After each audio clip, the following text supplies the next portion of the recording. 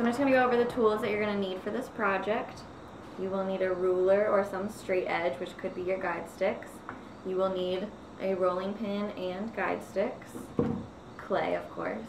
A cup of water, slip, which is 50% water, 50% clay. Your wire tool to slice the clay. Ribs, probably a metal or rubber rib. Pin tool for slipping and scoring. And then you'll need scissors, tape, pencil, and paper.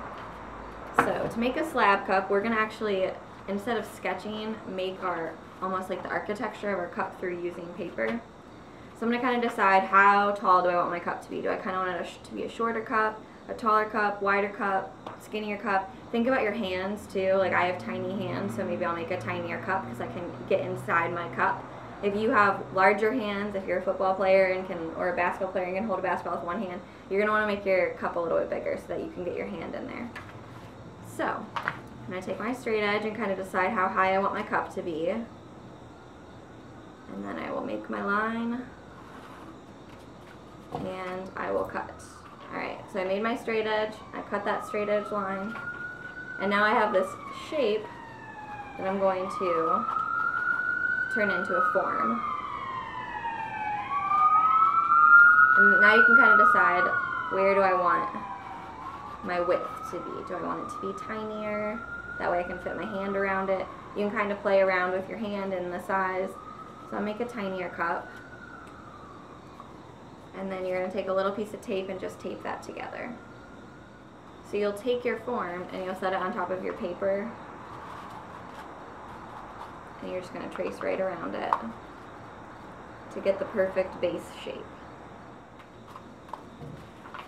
And then I'm cutting it out again.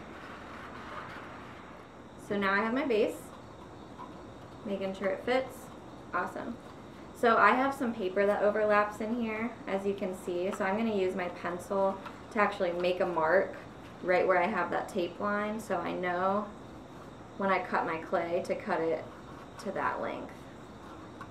And then I'm going to actually undo my form because we're going to use this to cut out our clay. But you have to kind of roll this clay out really long to get that length of the paper you just made, and the bigger your cup, the bigger piece of clay you want to get. Okay, so I use my wire tool to cut my clay.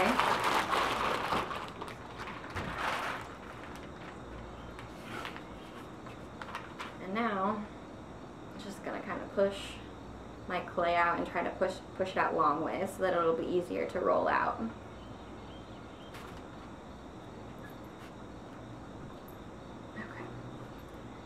And then you guys know this, we've done lots of slabs. You're going to use your guide sticks, get those laid down, get your rolling pin. Now I know some of you guys are struggling when you roll things out that the clay is sticking to your rolling pin. That's normal. The way that I combat that is I just start in the middle and roll a little bit in the middle, and then roll a little bit towards me, and then a little bit away from me. But I always start from the middle. I never start from like the top and just roll all the way down, because I think that's when it's starting to get stuck.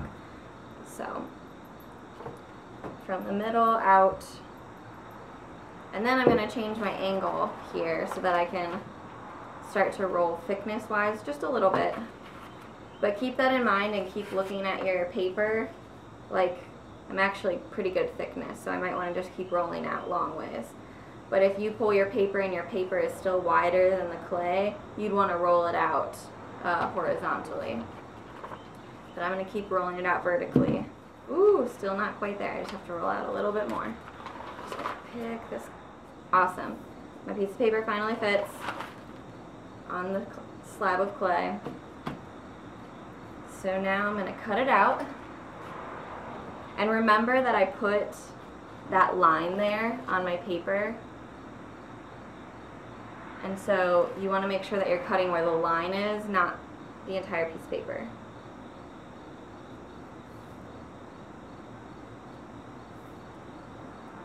Alright, so at this point I have my form remade.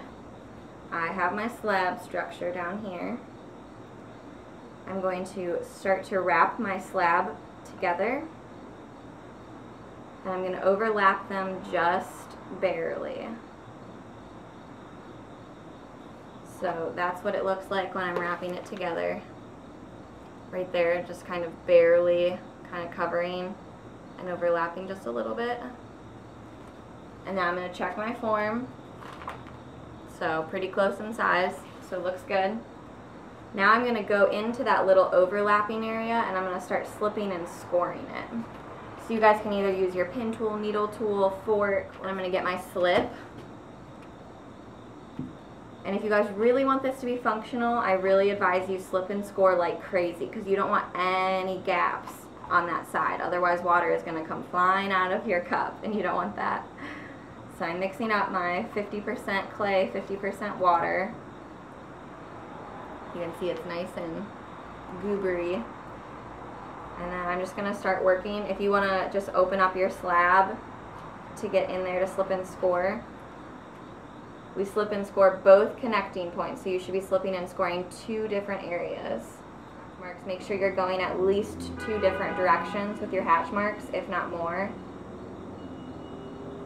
And then when you're done, your 2 points should look something like that with lots of hatch marks. Okay, so now I'm going to start to put my cup together. I'm going to push those 2 points together with just a slight overlap. Okay, so now that's kind of what it looks like. And then I'm going to go in, once I've just very lightly put them together, now I'm really going to start pushing them together, smoothing them out from the inside and the out. I haven't put my bottom on yet, so I can flip it over and get on this side of the piece as well. I'm really just smoothing that area out, pinching it together, pressing it together. At school, I think the rubber ribs will be better for you guys, and you can smooth out where that seam is. The goal is to make it look like there's no seam at all, that it's just totally seamless, beautiful, and smooth. So now that's where my seam was. You can't see it anymore. And even if you look at the top and the bottom, you can't see where that seam is. So that's the goal. Now you have to get your bottom cut out. So I'm going to take my little bottom paper piece.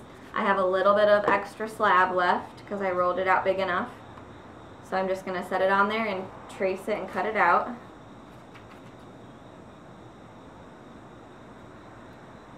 And then we'll do the exact same thing we just did with our cup. We will slip and score it to death. Alright, I'm just going to check really quick that it fits.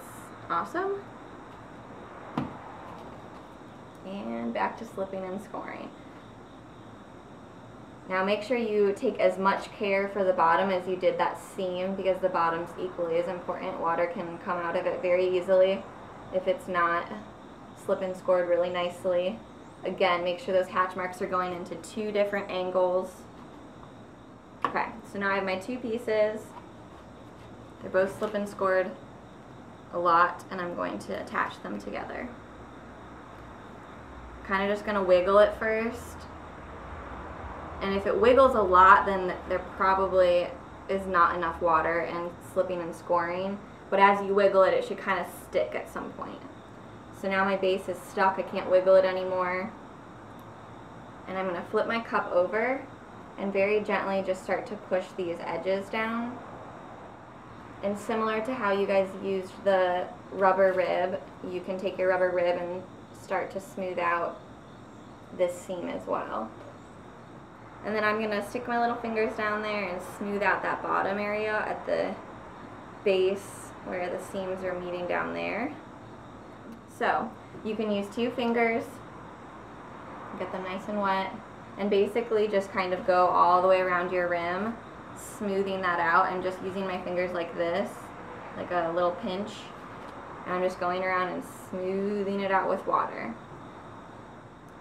But that's your basic making a slab cup technique and making your little form. So that's what we're doing today and maybe even into tomorrow. So thanks for watching.